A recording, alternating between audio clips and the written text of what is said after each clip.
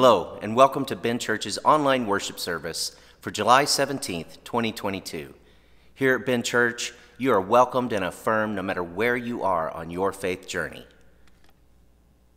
Would you join me now in an attitude of prayer? God, for everything there is a time, and time is now our most precious commodity. Our clocks are always running from birth to death, during times of joy and sorrow, work and play, business and pleasure, speech and silence, worship and church activities, tick-tock, tick-tock. We are like Martha with our long to-do lists. Slow us down, Lord, and for now simply remind us that one thing is needful, that we be still before you and know that you are God. Amen.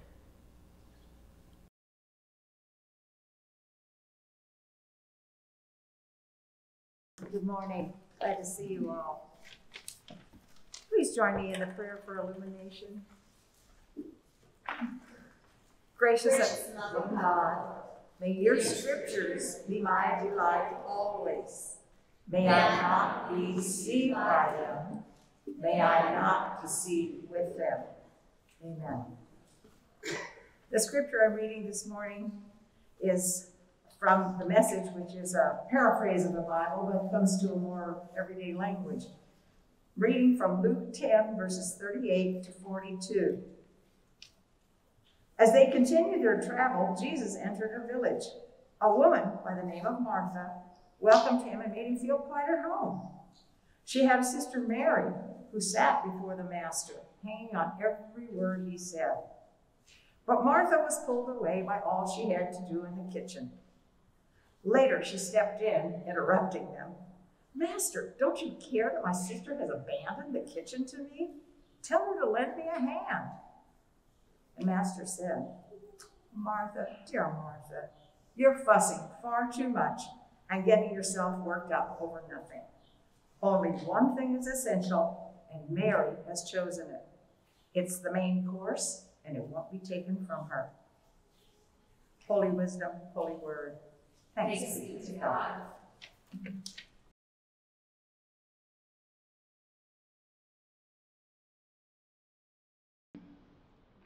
How are we doing? Good, yeah, there's good energy in here today. Say welcome to the people who will watch this later, y'all. Hey. I never knew I was going to be a TV evangelist. Here we are. So, as I have told you before, I grew up until I was almost 13 in Miami, Florida.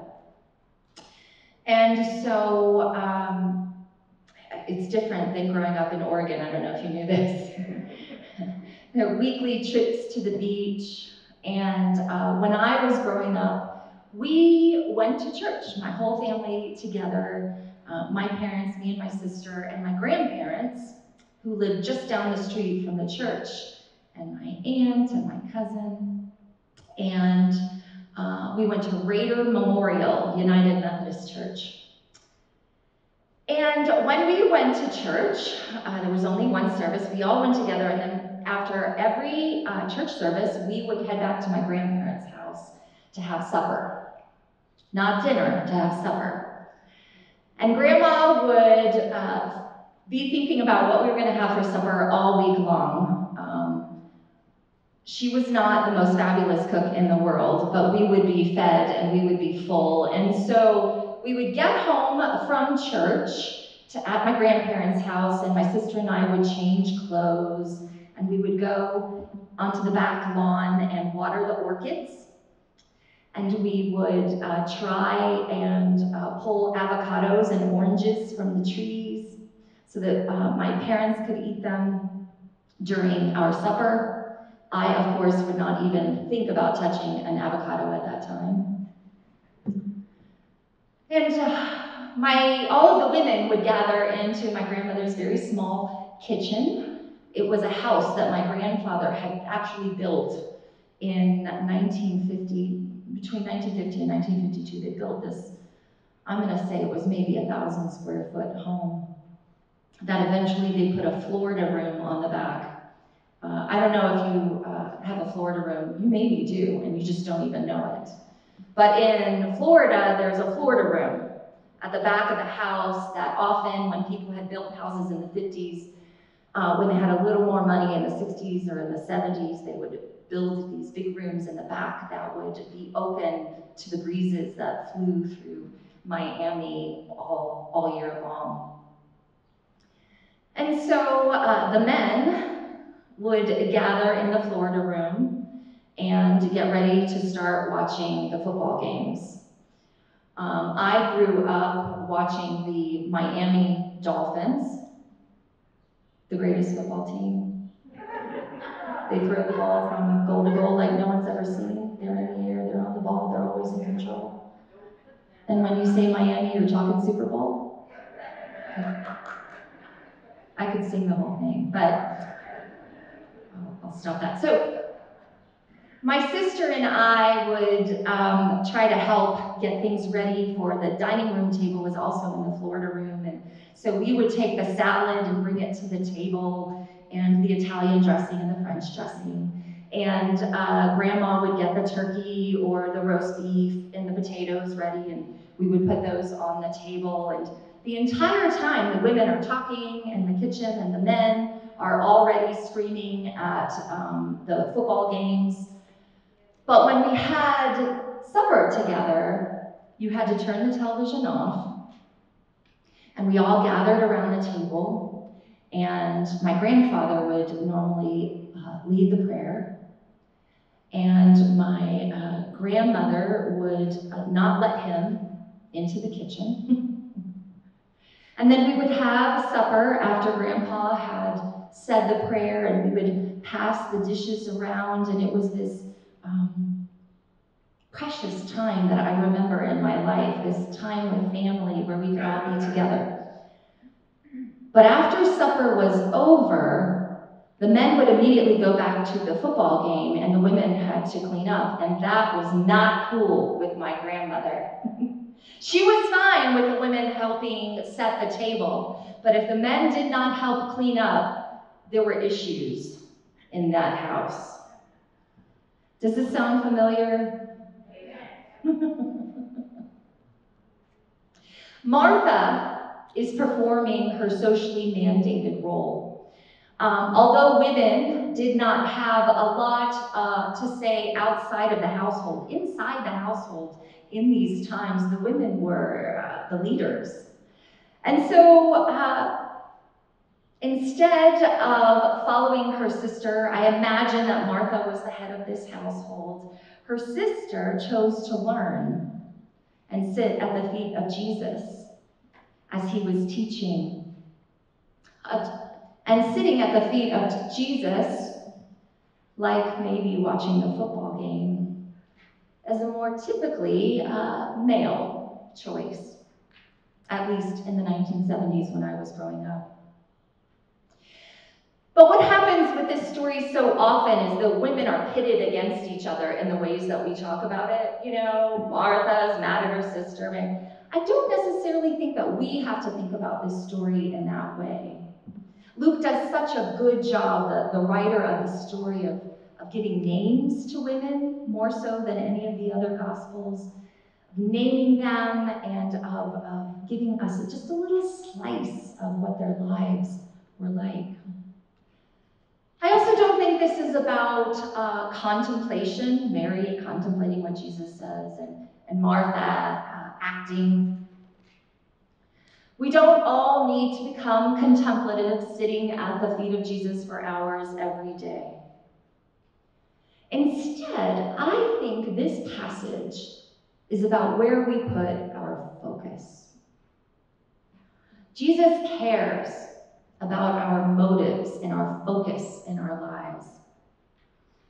And he cares about whether what we are doing comes from a place of love or a place of obligation. Notice when he's talking with Martha that it's her frustration that he addresses, not what she or her sister are necessarily doing. By criticizing her sister for leaving her alone, she is judging her sister to focus. Judging her sister for focusing on the one thing that is necessary. And the one thing in Christian lives is Jesus. God made flesh, the way. Will you join me in prayer? Gracious God, there is so much to distract us, to divide us, to set us against one another. Remind us of you and your way. Help us to see and hear one another with open eyes and open hearts. Amen. So our task, if we choose to take it on today, is to remember that we are called to be Martha and to be Mary. There is work to be done. But if we are to be ready for that work, then we must remember why we do this work together, why we are a congregation. And we can think about that. There was a training, I know David's done this training as well, that I got to do a couple of years ago that talked about the work of the church as sort of a triangle, right? Our job is to love God, to love our neighbors, and to make disciples, to spread that love. But the church is more like, a square. There is the staff and the building and the programs and the systems that we create in a church. And all of these things that happen in a building need to happen so that we can make disciples and love each other. That's why we do what we do, so that we can better love each other and better spread that love. Amen? So those things don't have to be in competition with one another. Theologian Chang Suk-ja believes that the most important part should be understood from the perspective of partnership.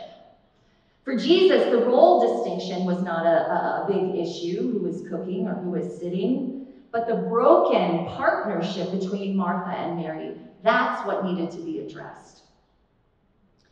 So for instance, in this church, I am focusing my time, or a great deal of my time now, on restarting our youth group.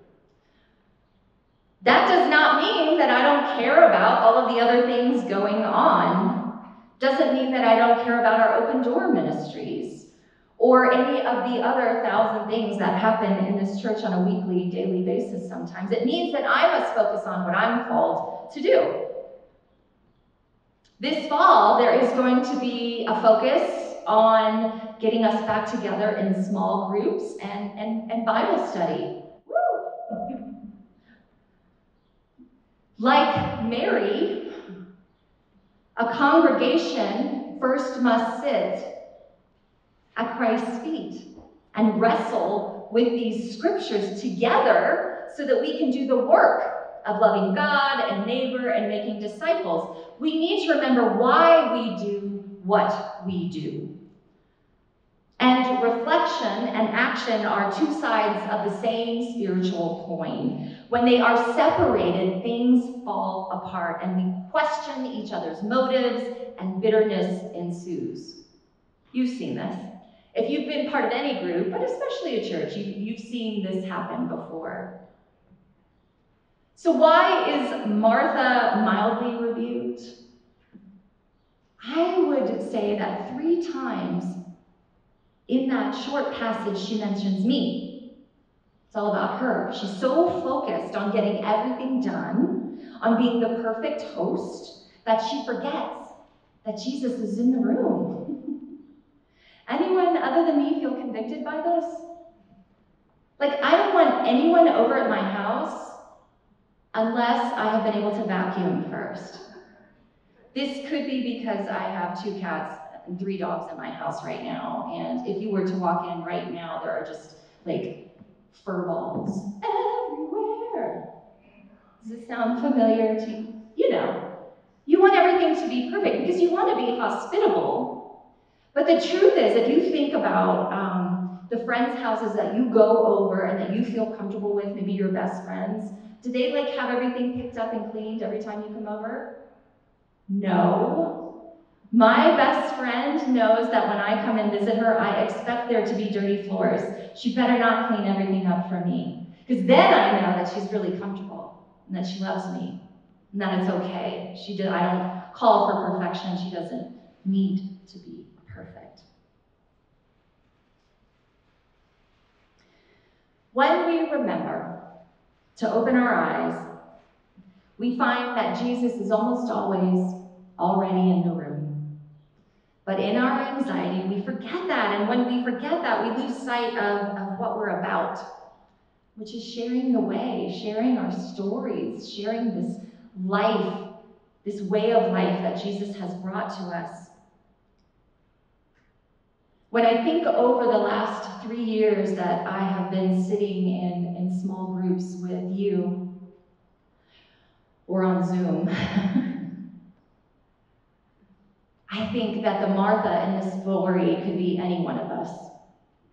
The VBS worker, or the folks who work so hard on this building and cook the meals and prepare the table and go on mission trips and you know what I'm getting at.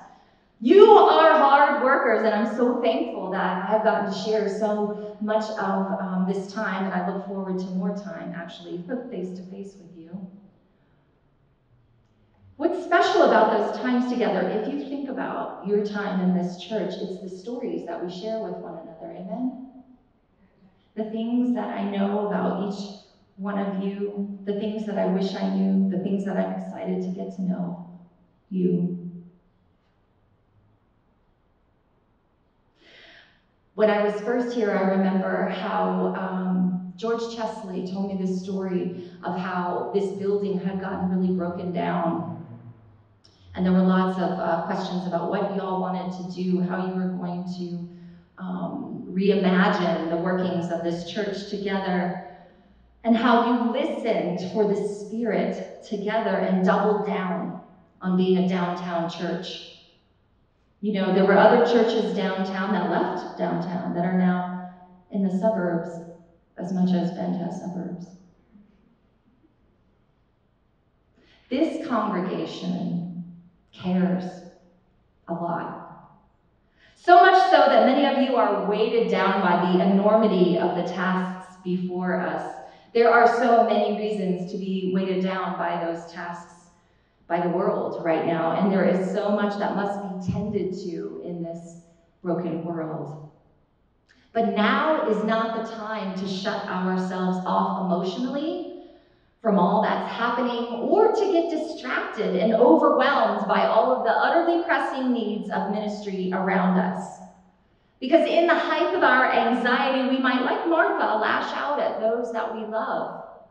We might assume that others are not sharing the load because they are called to different ministries than we are. But friends, I just remind you that we are all in this partnership together. Jesus knows and understands that, like Martha, we're being pulled in a million different directions. Jesus probably knows something about those feelings too. But what we have is each other. Each of us is called in a different way to work for this kingdom of God. And there are so many ways to participate in this kingdom.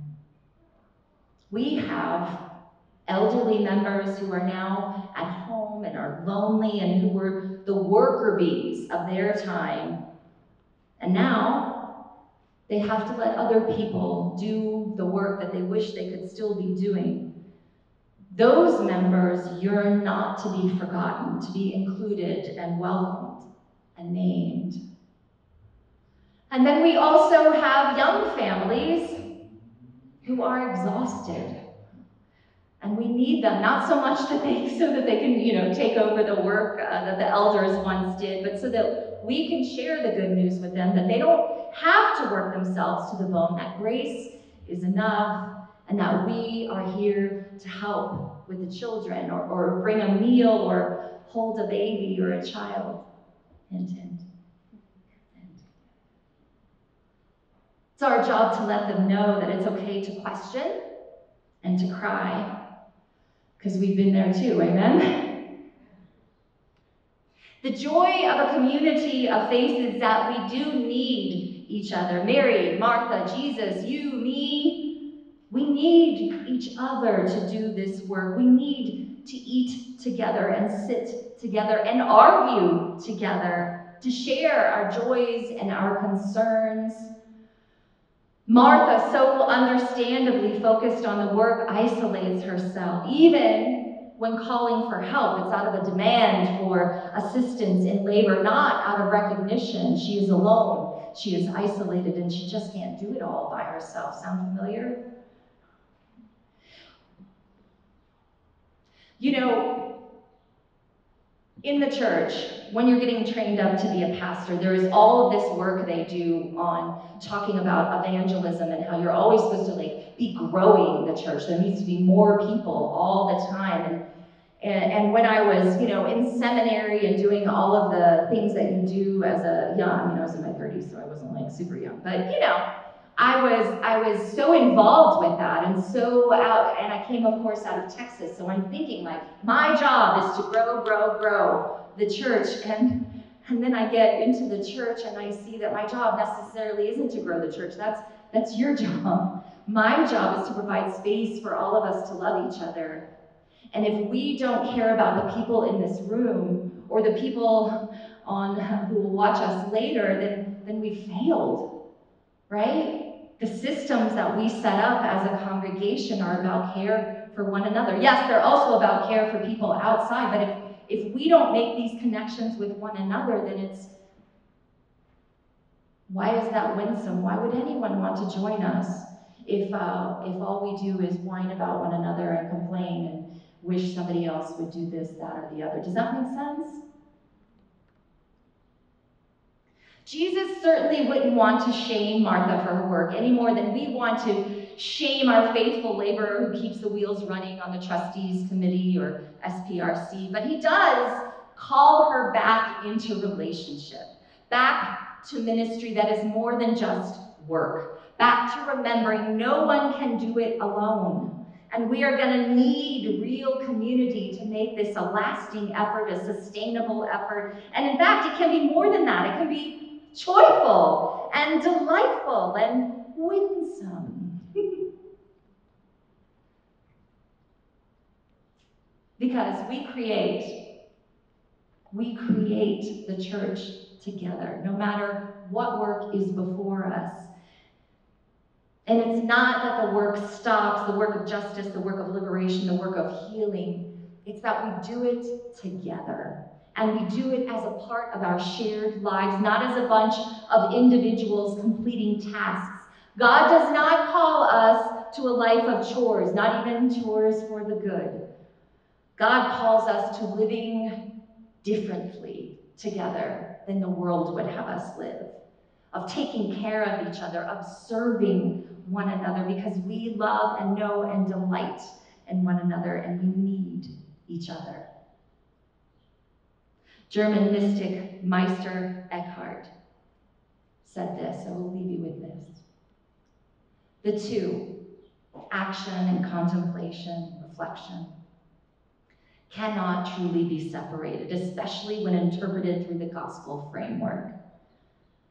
What we have gathered in contemplation, we give out in love. In the name of the Father, and of the Son, and of the Holy Spirit, one God, Mother of us all. Amen.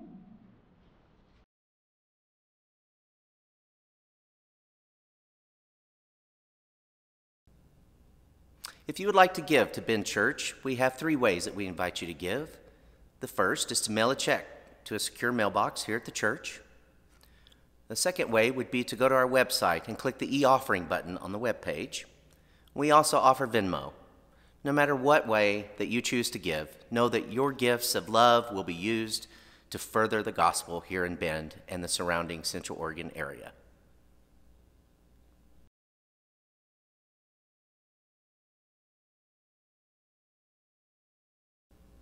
Spirit of Christ, grant us sustained focus on what is life-giving so that restoration, joy, and mutuality may flow in our lives and in our communities.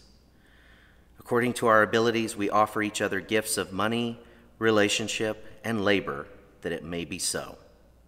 Amen.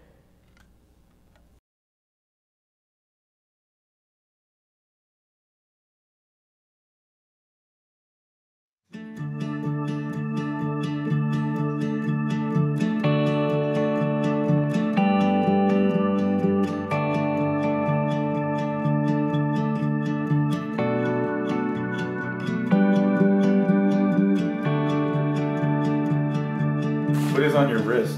Oh, yeah. So my wrist says, "Be still." My two favorite scriptures are, "Be still and know that I am God." And also, "The Lord will fight for you. You need only be still." And I really think that, Jesus says over and over again that the kingdom of God is within. I think that nobody needs advice. Everybody has the answers because we all have the same amount of God inside of us. And so really the only advice I offer is be still. If you get quiet enough, you will know. You'll know what to do next. You'll know you're enough. You'll know it's all unfolding as it should. And I will tell you that I have a little girl who's a complete rule follower, because in my family, in order to rebel, you follow all the rules. And she said, "Mom, why'd you get that tattoo on your wrist?" And I said, "Because be still it's something really important that I have to remind myself of every day because I forget." And she said, "Oh, well, you should just get a notebook." So I wish I had thought of that first. But now it's with me. And I mean, it reminds me when I'm so mad at the person in front of me in the grocery line, or when I'm in traffic, or whenever I have an extra second to just take a breath and be still. It reminds me too of the rhythm of a spiritual life, which I think is the same rhythm as creative life. I'm actually about to get "Here I Am" on this wrist, because for me, the spiritual life has such a rhythm of quiet time where you hear what you need to hear, and then the time where you go and you act it out. And then you come back and hear what you need to hear, and then you go out again. And that's sort of the yin and yang of spiritual life. And for me, in my creative life, it's so important because I would just be still all the time. If it were up to me, I would never leave my house. I'm a raging introvert, and I'm borderline on hermit. And so I have to remind myself that there is a time to show up. That you may stay with God, and then you have to go with God. And then you have to come back to the stillness.